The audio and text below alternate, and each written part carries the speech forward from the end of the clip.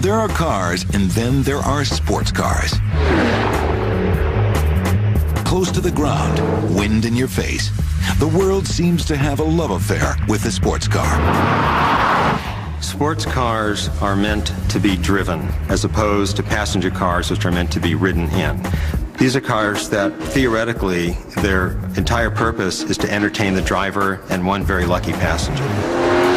There's a lust factor, frankly, that you want to connect with, a certain freedom, a youthfulness, a time of life, an attitude toward life. Brands like Mustang, Corvette, Thunderbird come to symbolize something in all of our psyches, and that really doesn't go away. But it's not just about fun. Sports cars play an important role in the future of car technology.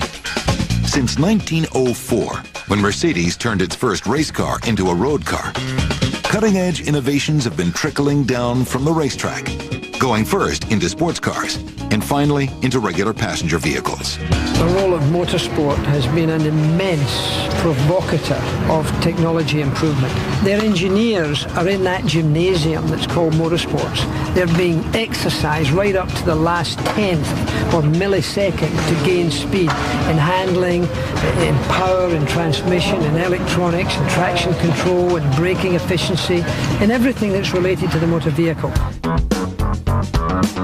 Probably the biggest inroads of racing technology into traditional passenger vehicles is in the tires.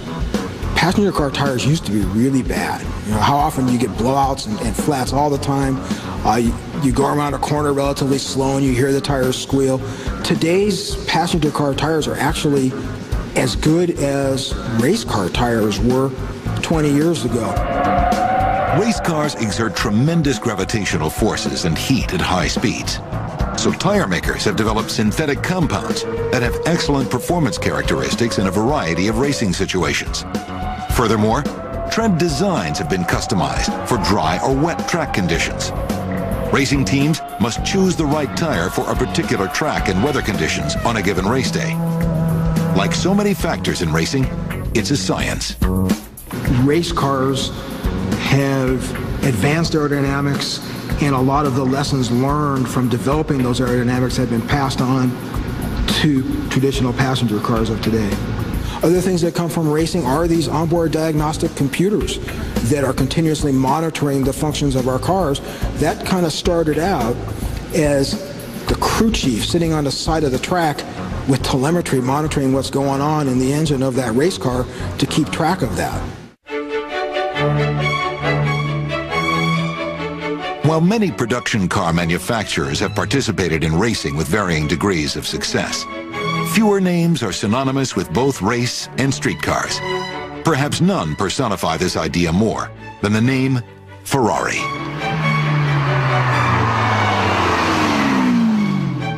Company founder Enzo Ferrari was relentless in his quest for perfection. He was single-minded.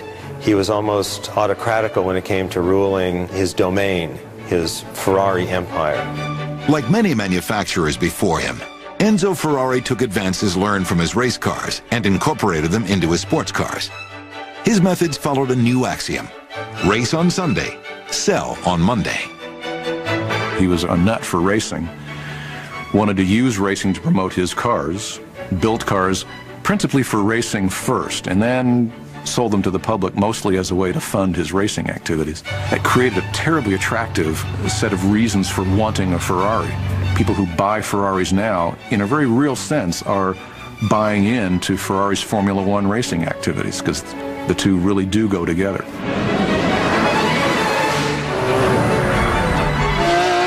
Ferrari's latest bid for supercar supremacy is the Formula One-inspired Ferrari Enzo, a 660-horsepower V12 rocket that bursts from 0 to 60 in 3.1 seconds and has a top speed of over 200 miles per hour. Just as aerodynamics dominate their Formula One car designs, the Enzo's form follows the same function: to pierce through the atmosphere with the least resistance. Ferrari engineers had designed the car to be aerodynamically stable. They've used extensive wind tunnel tests to maximize airflow in order to optimize downdraft and drag forces. They've also borrowed electronic shifting controls from their Formula One cars that are mounted on the steering wheel, so the driver's hands are kept where they're needed most. And the steering wheel even displays the tachometer's readings in a series of LEDs. The Enzo is as close to the Ferrari Formula One driving experience as an owner can get. The price tag, a cool $660,000. And then there is the Porsche. Dr. Ferdinand Porsche is credited with creating the Volkswagen Beetle in the 1930s. But his first namesake cars didn't debut until 1946. Since then, Porsche has built its reputation on its road cars. First the 356, then the 911 among others, as well as its race cars. Many times the winner of endurance races at Le Mans and Daytona. While the company's flagship has been the 911 Turbo, a brand new Porsche supercar has joined the ranks, the Carrera GT. The Carrera GT represents the epitome of the company's illustrious track record for technical innovation. Like the 911 Turbo, the Carrera GT could compete on a racetrack with few modifications. Its suspension is tight, its center of gravity low, its carbon fiber body very lightweight, and its aerodynamics maximized. The rear spoiler is signature Porsche. It can be electronically raised for maximum downforce at high speeds. Combined with its integrated front spoiler, which keeps the front end from lifting at top speeds, the Carrera GT makes the most of its 5.5-liter, 560 horsepower V10 engine. Top speed, a breathtaking 205 miles per hour. To slow down, Porsche has given the car its ceramic composite brakes. The ceramic brake disc is a specially treated carbon fiber material, cross-drilled and internally vented. The brake pad is a composite material. Together, they greatly reduce heat generated from hard braking and have optimum resistance to brake fade. Of course, all this technology, as well as its pedigree, has just as impressive a price tag, $440,000. In its first year, Porsche plans to build only 1,500 Carrera GTs. Champion driver Steve Saleen, whose Irvine, California company has built its reputation racing and customizing Mustangs and competition cars, is now building his own version of the car of the future. The $360,000 Saleen S7 is a direct translation of racing technology adapted to street use. A lot of sports cars or supercars have really been developed out of racing. Our motorsports background has really enabled us to take almost 99% of what we've learned on the racetrack and put it into our street cars. Every S7 is custom built by hand. Its 560 horsepower, all aluminum V8 can hit top speeds in excess of 200 miles an hour. Its dynamic styling is made possible by knowledge gained in the aerospace industry. Aerospace is using a lot of exotic materials. Those materials are making their way now into passenger and production cars. The S7's body, for example, is 100% carbon fiber. Carbon fiber is as strong as aluminum and ultra-lightweight, and it can be formed in ways metal can't. This advantage is more than cosmetic. It's all about keeping the car glued to the road at high speeds. Its 64 air vents enhance the S7's aerodynamics. The vents funnel the oncoming air around and through the car, reducing drag and improving downforce. We have achieved a very elaborate system of vents and ducts that allow a continuous airstream throughout the whole car. That starts at the front, through what you see here with the vents and the ducting, into an airfoil literally on the side of the car, which then in turn channels it into the engine compartment and then back through the back of the car, giving us the best aerodynamics of any production car on the road today. With a price tag of around $400,000, the power of the S7 will remain in the hands of a few.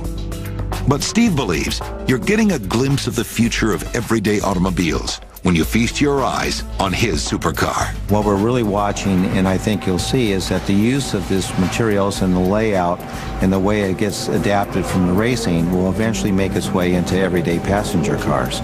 And it just is a matter of time and a matter of cost before it becomes more and more prevalent.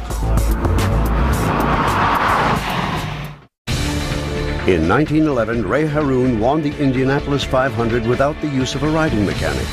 He utilized a new feature that allowed him to see what was happening behind him. Soon after, rear-view mirrors became a standard item on passenger vehicles. Modern Marvel's Car Tech of the Future will return on the History Channel. The type of engines that will power cars in the future is a subject of much debate. Predictions are as varied as there are models of cars today. But one thing is for sure. We are on the verge of a new era every bit as revolutionary as the one that began the age of the automobile. Is it still going to be piston engine cars that are run on gasoline? Maybe we are going to end up going back to electrics. There's this new propulsion system called fuel cells. Maybe we're going to start turning to that now. So it's very much up in the air, just like it was back then. At the beginning of the 20th century, the technical future of the horseless carriage was undecided.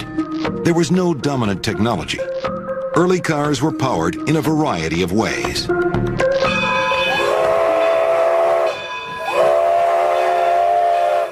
Steam powered railroad cars, it powered boats. Why couldn't it power cars? Steam cars during their day were among the fastest cars. A steam car, you had maximum torque at 0 RPM, so acceleration was lightning quick for 1900, 1905. The name synonymous with steam cars is the Stanley Steamer, created by Francis and Freeland Stanley in 1897. A boiler provided enough pressure to drive a two-cylinder engine located under the floor. The motor had only 16 moving parts and no spark plugs, transmission, clutch, or gear shift. The downside? It took at least half an hour to get up ahead of steam. In 1906, the Stanley brothers built a streamlined speed car powered by a 184 cubic inch twin-piston steam engine. This compares to a 735 cubic inch V8 internal combustion engine. Driver Fred Marriott set a world land speed record of 127 miles an hour on Daytona Beach, which remained unbroken for another 4 years. The steam car lost out to gasoline engines, only after Cadillac's self-starter made starting those cars easier. Besides steam, electricity powered many automobiles. An electric car was quiet, clean running, and easy to handle. They became popular primarily with ladies of the day because you didn't have to get out and crank it to start it or worry about lighting a steam boiler. You just got in, flicked a switch, pushed a lever, and you just were off, silently, effortlessly. And of course, there was the gasoline-powered internal combustion engine. Pound for pound, gasoline had more energy in it than just about any other fuel. It was easy to refuel a car with gasoline. It was fairly quick. Gasoline was very efficient. The gasoline-powered automobile seemed to better reflect the new social realities the horseless carriage was ushering in. The gas car had greater range and speed that could provide more mobility and freedom. The decision to make gasoline the fuel of choice was also aided by a major discovery and an industry's willingness to exploit it. When vast oil reserves were discovered in Texas during about the turn of the 20th century, gasoline was it after that. There was no question about it. But now, dwindling oil reserves, a shrinking ozone layer, and other environmental pressures have driven automakers to improve the gasoline engine of today's cars. There's been a lot of environmental pressure to try and make cars meet what they call a zero emissions tailpipe standards. What it's done is it's forced the auto manufacturers to build cars that emit with traditional gasoline engines at the same levels as what it would take to charge an electric car. And so those are currently on the road from a number of manufacturers, but at the same time, these cars are more fuel efficient and for their size more powerful than cars of the past, and they're probably the best cars that have ever been built. But gasoline power alone is not the only option. Recent technology has created a variety of new engines that may do an even better job of propelling the cars of tomorrow. There's a lot of debate today about what powertrains will emerge tomorrow. Internal combustion engines, hybrid electric, diesel, fuel cells, solar. All of these are great new technologies that are emerging that are making internal combustion engines better. The fact is, I believe it's going to be a matrix of these. This matrix of potential alternative power sources will take years to develop.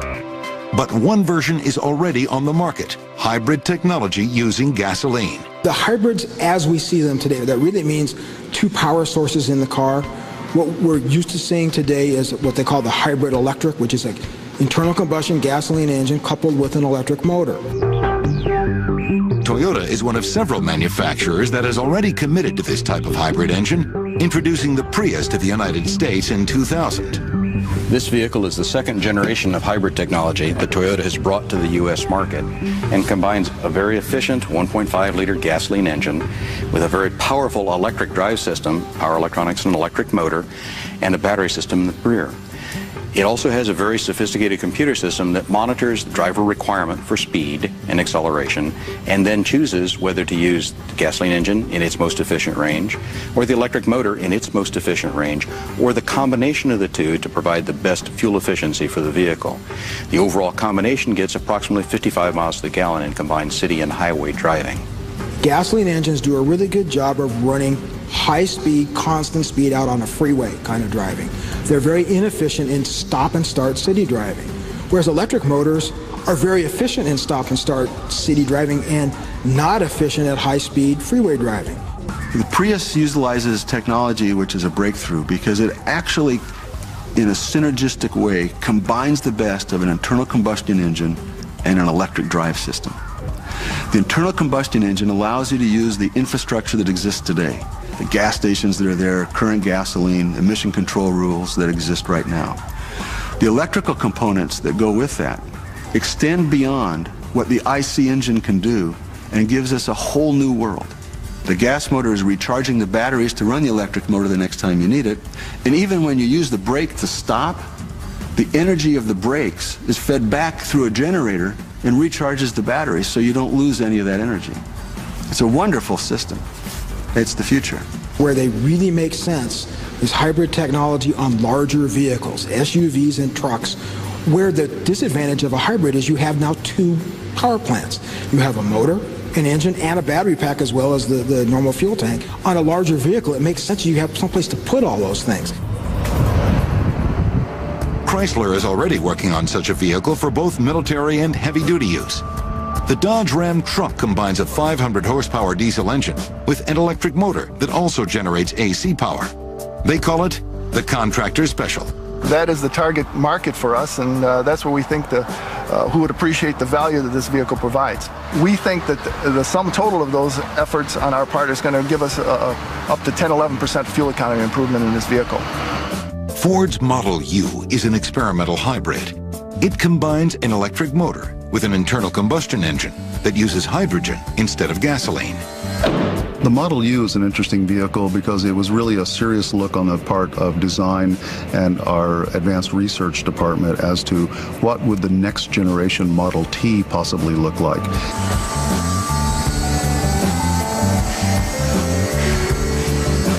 This is our hydrogen-fueled internal combustion engine plus a hybrid electric vehicle transmission. Many believe hydrogen may one day completely replace gasoline as an automotive fuel. Engineers see this kind of hybrid as a bridge or stepping stone to understanding hydrogen power. We began with the same engine that's in production in our Ford Ranger pickup trucks today. Instead of burning gasoline in the engine, we burn hydrogen in the engine to give the engine its power. We're also seeing the hybrid electric vehicle transmission system, where we've added an electric motor to a standard automatic transmission system. Like the other hybrids, this is a parallel system. Either motor or both can operate as needed for maximum efficiency. Fuel economy is boosted by about 30%. We've actually done some studies and found that a hydrogen fuel car is on a par with a gasoline fuel car on safety.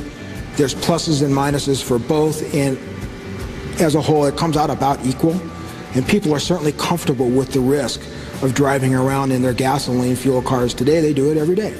So once we can get past the perception of a safety hazard with hydrogen, people should be just as comfortable driving those cars. And the hybrid concept could be pushed way beyond only 2 power plants. You could have perhaps a half a dozen in the same vehicle. You could have fuel cells, solar power, gasoline, and let's talk about human power. You might even have human power on board your vehicle. You might have a set of pedals under the dashboard so that when you're creeping through traffic, you don't use any external power, you simply pedal it. The history of the electric vehicle precedes the internal combustion engine. In 1835, a small model car powered by batteries was demonstrated by Professor Stratting in the Netherlands. Modern marvels car tech of the future will return on the History Channel.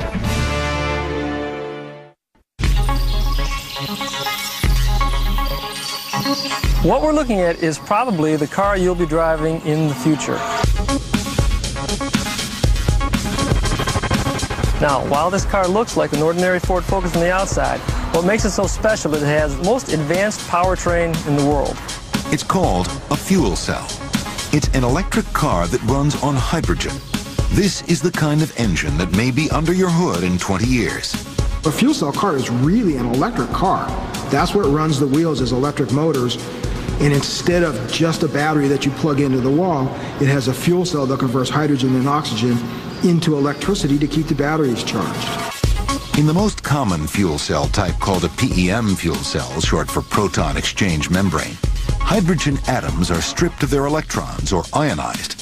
The positively charged protons pass through the exchange membrane, while the electrons pass through a circuit to provide electric power. On the other side, the ions and protons rejoin with oxygen from the air to make H2O, or water. The water vapor is the only tailpipe emission, and the performance is very respectable. In Ford's car, the fuel cell delivers 85 kilowatts of power. That's equal to 117 horsepower. Fuel cells have been around for a long time. What's new is our ability to put it in an automobile and drive down the road. History credits English lawyer turned scientist Sir William Robert Grove as developing what would become known as the fuel cell in 1838. Grove knew that electricity could be used to split a water molecule into its 2 elements, hydrogen and oxygen, a process known as electrolysis. He figured that the opposite could also be true. His gas battery worked and was later renamed the fuel cell. For more than a century, many others worked on the concept, but it wasn't until the 1960s that fuel cell technology literally took off. NASA needed a compact way to generate electricity for space missions. Nuclear power was too dangerous, batteries were too heavy, and solar was too cumbersome. The fuel cell was the choice. Besides, its waste product could be drinking water for the astronauts.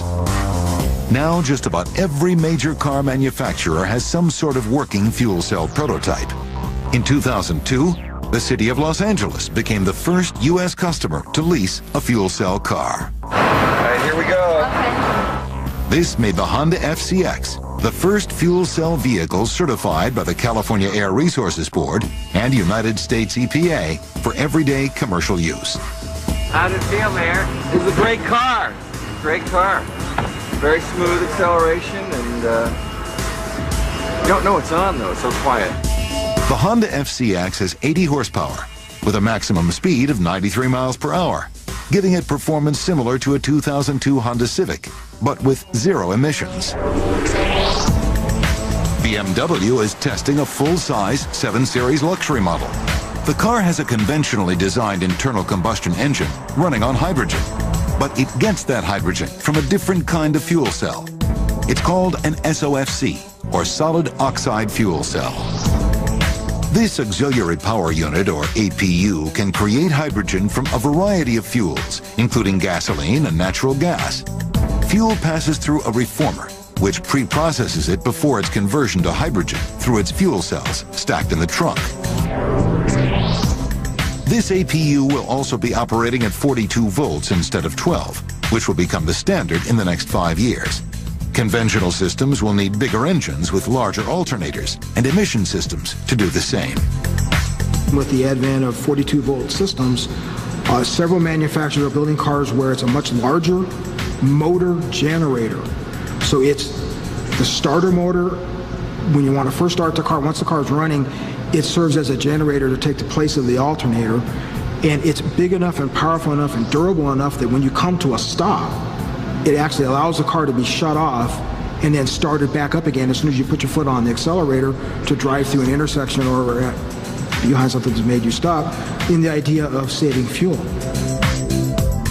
Toyota's experimental fuel cell is the FCH-V, based on their Highlander SUV. It's capable of speeds of up to 95 miles per hour and has a range of 150 miles. The hydrogen cars of tomorrow are not that far away. We've already sold 2 in the state of California, and they're running. They're full SUVs. Have had great experience from them. We're developing the technology to identify what we can do to commercialize it. Commercialization will eventually bring down the high costs of manufacturing hydrogen vehicles, but automakers want to make sure these cars of the future are as practical as cars of the present. We have to make the technology reliable. If your car crashed as much as your computer system crashed, you wouldn't want anything to do with it.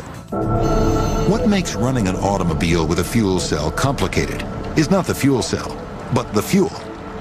Although it's the most abundant element in the universe, hydrogen is expensive and difficult to isolate, and it's highly flammable.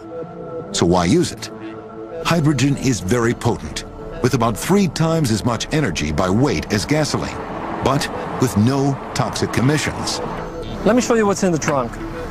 This is a hydrogen fuel cell vehicle, and this is where we store that hydrogen, in this tank.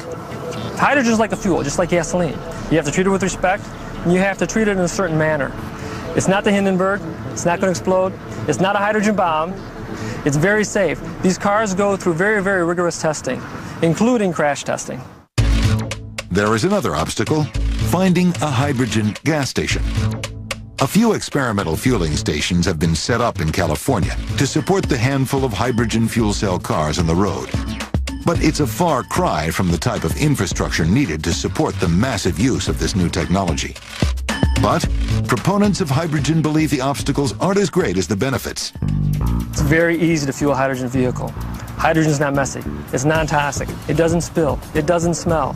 You hook the receptacle up, the vehicle talks to the station, about 30 seconds, you can drive away. The fact is, our current hydrogen fueling station uses tap water. We use electricity through the water to crack the hydrogen out. The hydrogen is compressed, put into the tank of the car, and the car drives. Absolutely no pollution. And the electricity that we use here is all renewable from either solar power, or hydro, or wind. The only emission from the car is a little bit of water vapor. If you're really thirsty, you could drink what comes out of the tailpipe. Hydrogen is clean, it's inexhaustible, it's just everywhere. And that's the power, I think, that we need to utilize to fuel our economy. Cost has to come down, and we need to create a hydrogen infrastructure so people can refuel their hydrogen-powered cars. Those are the 2 obstacles that are going to take another 15 or 20 years to fully perfect before they're on the road in common. 10 years from now, you'll begin to see hydrogen-powered cars here or there. But 15 to 20 years from now, they'll be the norm. Fuel cell technology will also change the way an automobile is designed. With hydrogen, it's likely that the components that make up the complete hydrogen storage and propulsion system will be much more flexible in arranging them around the vehicle in a different way. So we then begin to see the car or any road vehicle take on much more interesting and different forms. The internal combustion engine is no longer going to dominate. This unconventional approach to design is evident in GM's high-wire concept car. Free of a bulky internal combustion engine, it creates a very low-profile passenger cabin with a lot of room. Its hydrogen fuel cell and every other operational system are mounted within an 11-inch platform underneath. This platform or skateboard idea could usher in a system of interchangeable modules that a customer could buy and place on top of the skateboard. What this means with that skateboard or platform concept is they can go into a dealership showroom and they can order up an SUV, and they can even be for a couple of years. Well, maybe they want it to be a sports car when the kids are off to school. They can come back to the dealership, they can take off those pieces that they'd ordered previously, and they can put on the sports car package for the midlife crisis, if you will. The possibilities are just phenomenal. Internal combustion engines convert less than 30% of the energy of gasoline into power. Electric motors powered by hydrogen utilize 40 to 60% of the fuel's energy. Modern Marvel's Car Tech of the Future will return on the History Channel. When it comes to the automobile, Americans love to take a good idea and make it their own.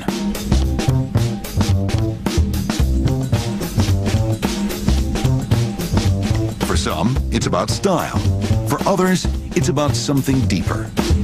We all want to say something. We want to make a statement, and some of us want to make a statement with our cars, and that statement can be anything from I'm a real cool, sporty, high-performance kind of guy to I'm working to save our planet.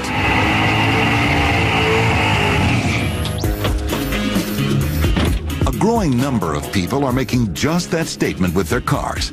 They're customizing, modifying, and changing their vehicles into clean, green street machines. It's perfectly legitimate to try modifying your car to run on an unconventional fuel or get astounding fuel economy or not pollute as much. That's a brand of personalization that a lot of us could applaud, actually. Attracting attention to this philosophy, driving outside the box, was the goal on April 30th, 2003, at the Santa Monica Pier in Southern California.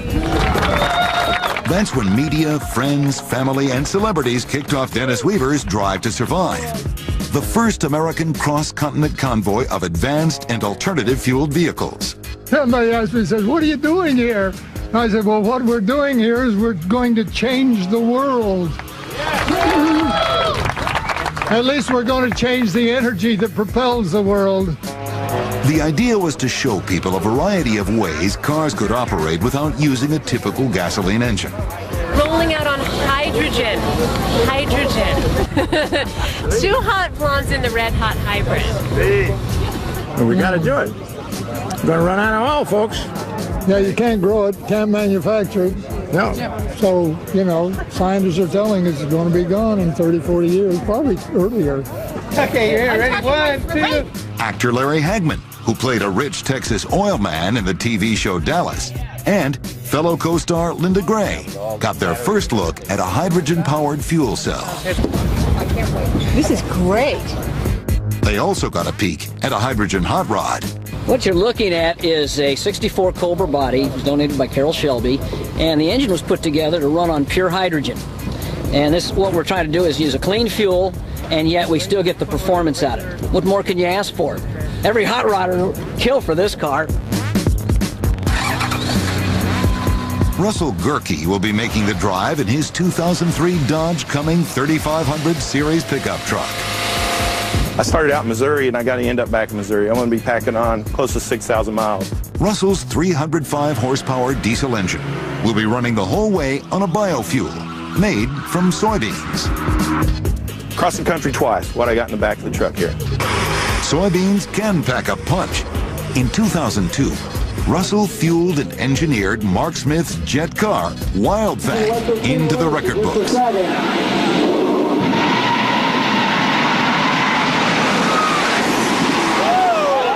We ran 211 miles an hour on biodiesel in the 8th mile and set a world record for renewable fuel speed. This was done in a turbine. It makes a great jet fuel also. It makes the jet run great. Powering an engine on biofuel is not a new idea. Rudolf Diesel successfully developed the basic technology in the late 1800s. He produced the diesel to run on a variety of fuels, one of those fuels being vegetable oil. When he debuted the motor at one conference, he was running it on peanut oil. And we call these fuels fatty acid esters. So what's going on now? 100 years have passed. We're going back to what he'd originally designed the motor to run on in the first place, methyl esters. Biofuels burn 90% cleaner than regular diesel and give Russell as much as 40 miles per gallon, almost doubling the truck's mileage, but with no loss of horsepower. It's not months, it's not weeks. We can make biodiesel now. The capacity's there. It's quick to make, it's easy to make. The byproducts are food, soap, and fuel. End of story. 5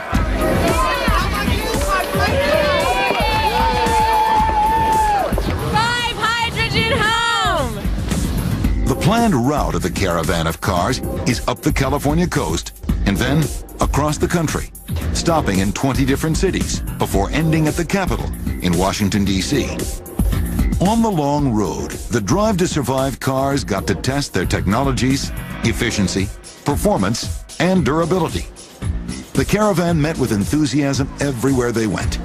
And finally, after 15 days, the cars rolled on to Capitol Hill. Across the country driving hydrogen. It's great to see you. How was the drive? Terrific. That's just great. We're always trying things, you know, that's the nature of human beings. We're a species that creates. And this reminds me somewhat of the horse and buggy days when they started making the automobile. People were saying, well, what's it going to do with all the jobs related to horses? And what we did is we lost some of those jobs, but we more than compensated for those losses by creating new jobs. And that's exactly what's going to happen when we move to a hydrogen economy. For less than $5,000 and only a few days of tinkering, Utah's freestyle skier Ty Robinson modified his 1999 Toyota Tacoma 4x4 into the intergalactic hydrogen car, or what he calls the poor man's fuel cell. The only two parts I've had to put underneath the hood is one dry gas carburetor and one all-in-wonder pressure regulator, zero pressure diaphragm. The current vehicles we have, the internal combustion engine, we have all the parts available that are right off the shelf. You can put on that engine and make it multi-fuel capable. Ty's truck can run on pure hydrogen, but he wanted to cross the country without having to refill his limited supply, contained in these pressurized tanks. A kilogram of hydrogen is around the BTU equivalent to a gallon of gasoline. And since I'm achieving 22 miles per kilo on hydrogen, I have a range of 110 miles on straight hydrogen here. But the benefit to get all the way across country, I had to extend that range. So that's where I went to high boosting, just putting a small amount of hydrogen in with the gasoline and air mixture. Then the range is dramatically increased. From Capitol Hill to the snow-covered mountains of Telluride, Colorado, meet Cheris Ford. He's busy modifying his 1980 International Scout Truck's fuel system for the winter. So what I'm doing here with this gas tank, or grease tank as the case may be, is I'm insulating it because it's so far from the engine cavity where things are typically warm that I want to kind of do everything I can to keep it nice and warm in the tank, make sure our fuel isn't gel. It's because his alternative fuel vehicle runs not on diesel, electricity, or even the sun. It's powered by recycled kitchen grease. Cheris calls his biodiesel fuel greasoline. In colder temperatures, it will turn solid just like cooking grease does in the refrigerator. His insulated fuel tank and lines keep his fast food fuel flowing. And when it does, you'll know it. Oh my God, it does! It smells like French fries. Hey Lucas, what's going on? Cheris makes periodic visits to local restaurants to collect the grease. He drains it right out of the deep fryers and into containers. Later, the grease is strained to get out the chunks. Yes, come back next week. I'll probably have like 4 more for you. Okay, great. It's just simply eliminating waste, and we've got to eliminate waste. This fry and drive idea has made Cheris famous around town. Good evening and welcome to Doc Talk. My guest tonight, Cheris Ford. Cheris, let's go ahead and take this call. Hey John, what's going on?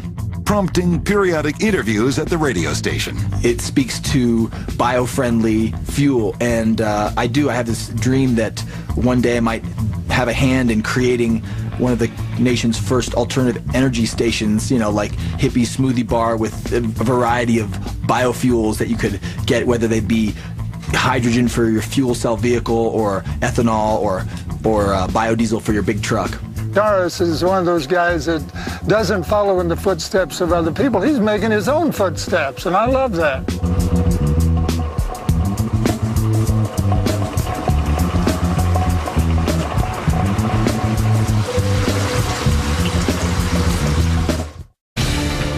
In 1912, Rudolf Diesel said, "The use of vegetable oils for engine fuels may seem insignificant today, but such oils may become, in the course of time, as important as petroleum and the coal tar products of the present time." Modern Marvel's car tech of the future will return on the History Channel.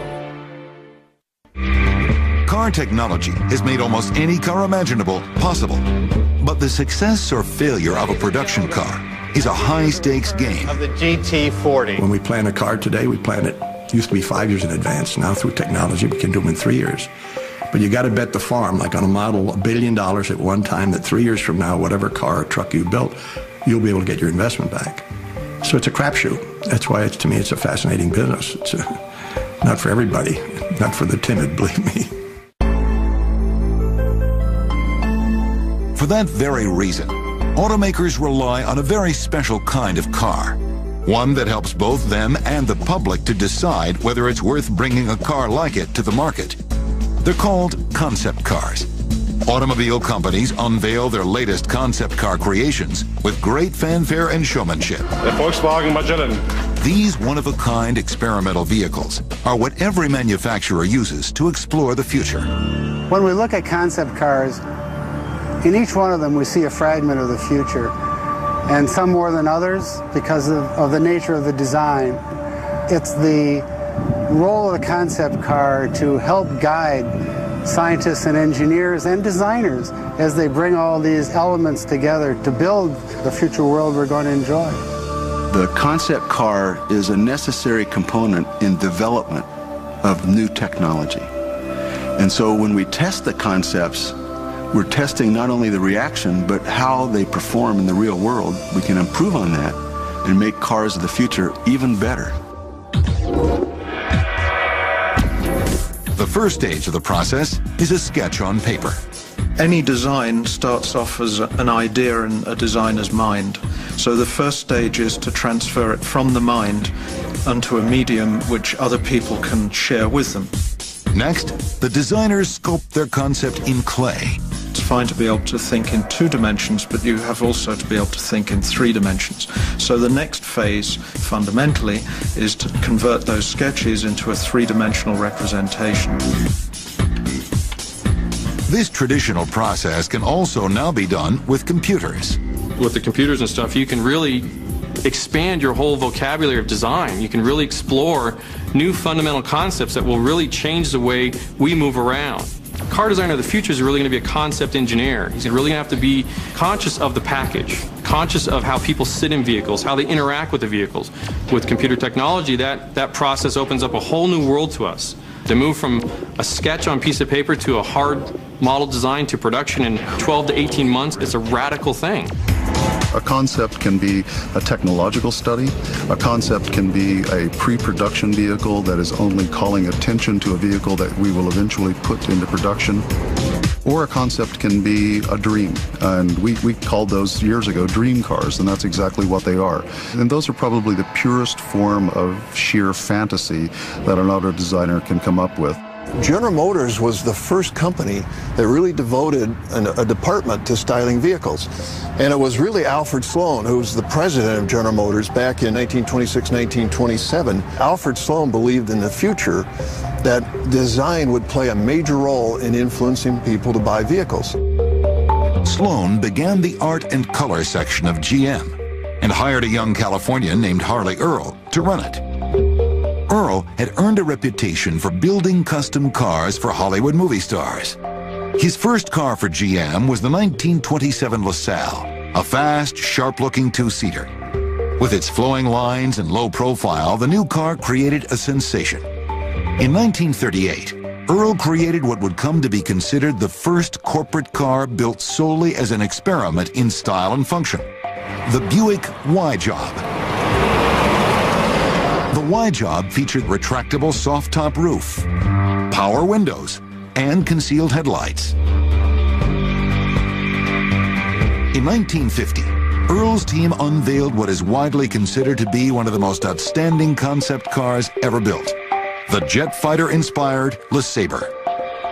I think you can see how this car has been influenced, by the jet age, the emerging jet age. There's air intake in the front, like a jet air intake. And what's really cool about that is the headlights swivel around. So they're hidden and they swivel around in the front air intake. The LeSabre had heated seats and a rain detector to automatically put up the convertible top. The interior continued the fighter jet motif, and the LeSabre was the first car to have a wraparound windshield, which all cars now have. There's just a lot of technology in this vehicle for the early 50s, so it wasn't just a great looker. I mean, this car was all about the future. Taking the concept car to the outer limits in 1954, Earl introduced the first of his Firebird cars.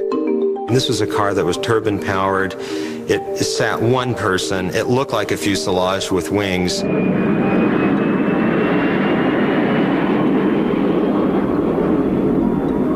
Earl followed the Firebird 1 with the even wilder Firebirds 2 and 3.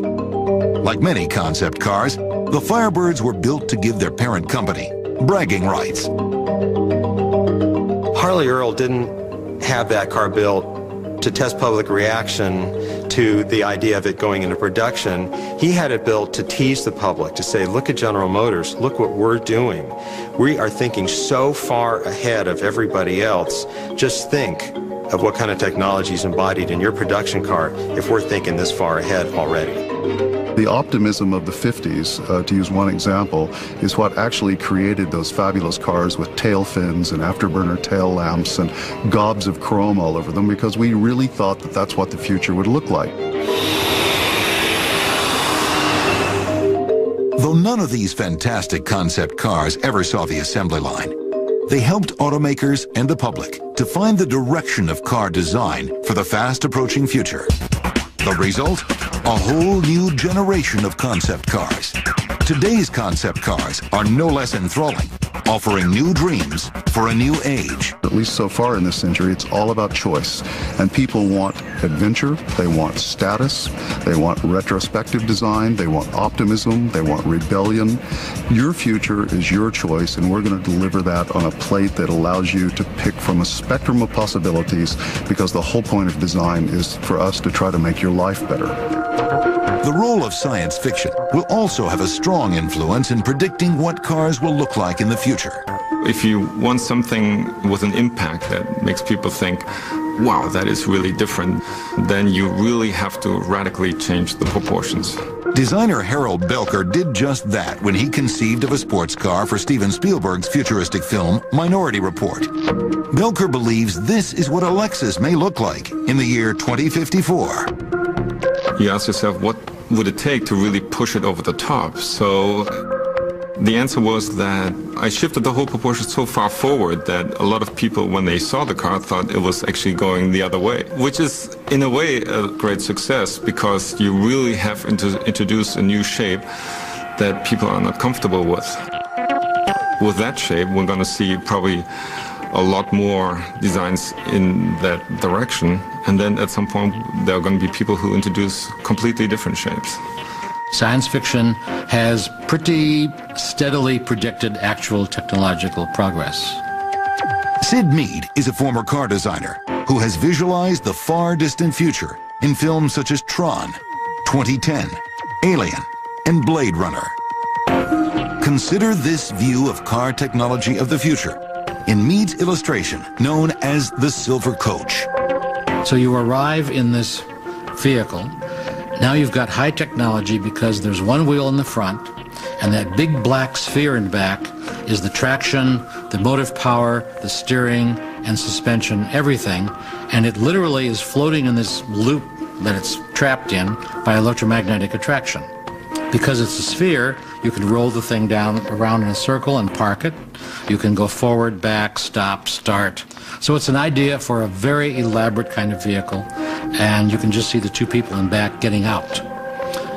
They've just arrived, and you can make anything of it that you like.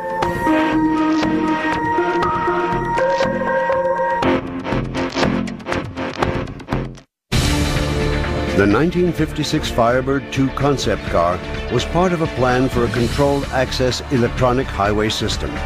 The roadway would have embedded wires for cars to pick up the signal and steer the vehicle automatically. Modern Marvel's car tech of the future will return on the History Channel.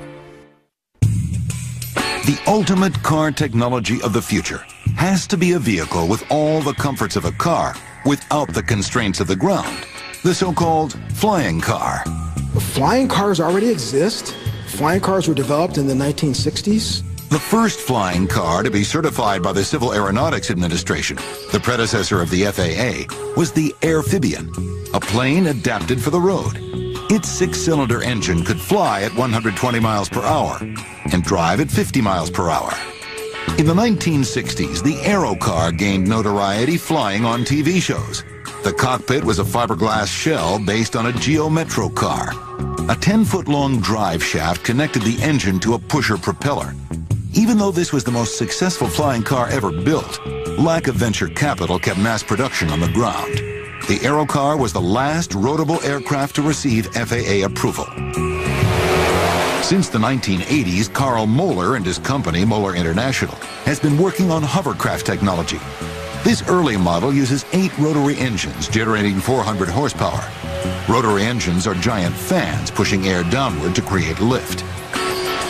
Moeller's new experimental M400 Sky car uses 4 rotary engines generating 720 horsepower. The engines can rotate after liftoff to create forward thrust. Top speed is projected to be 380 miles an hour. This computer-generated hovercraft from Macro Industries shows what a personal hovercraft of the future might look like. Its flight characteristics are very similar to a helicopter. But while cross-country commuting might be practical, grocery shopping might be a lot more complicated. We have problems with drivers who can't look right and left. Think about if they have to be in the air and look right, left, and now up and down.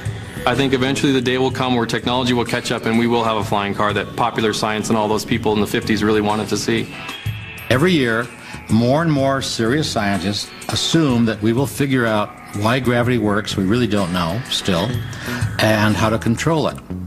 So you've got to have a capacitor, like a gravity capacitor of some kind, and then carefully control the energy going into the capacitor and coming back out, like you do in any version of electronics, in order to control gravity, and I think we'll do it. Today, the future of car technology is taking shape at schools, such as the Art Center College of Design in Pasadena, California. For 70 years, this campus has educated more name car designers than any other place in the world.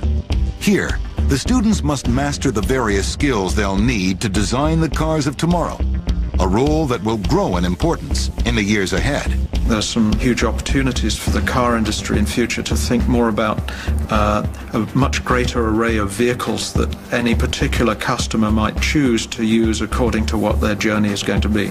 And we're encouraging our students to start thinking a lot more about what kinds of vehicles should we be designing which will enable people still to have the freedom of use of the automobile without some of the drawbacks.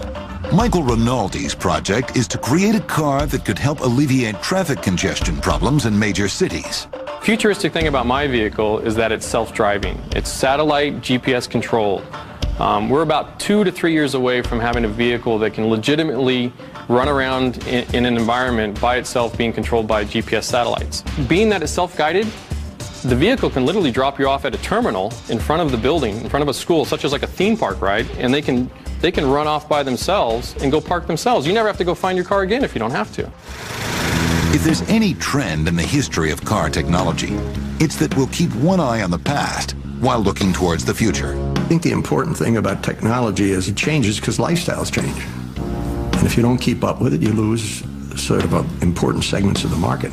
There have been huge strides in efficiency in terms of emissions and fuel economy in the cars that we drive today compared to those of even 10 years ago, never mind 30 or 40.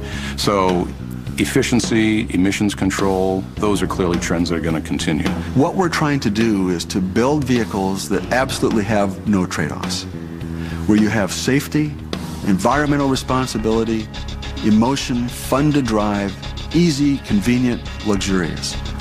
Customers of today no longer want just one of those, they want all of them. You can't always get all those things out of the same package at the same time, but you can have a selection, just a keyboard on the dashboard, to decide how you want your car to be at any given instant, whether you want it to have high performance or high economy. It's extremely difficult to say what kinds of cars we're going to be driving in the future. But whatever they are, you know they're going to be very aerodynamic. You know that they're going to be very clean. They're going to use materials that can be recycled, and they're going to look really, really cool. The automobile's rich history has proven time and time again that the only limit on its future is man's ability to dream.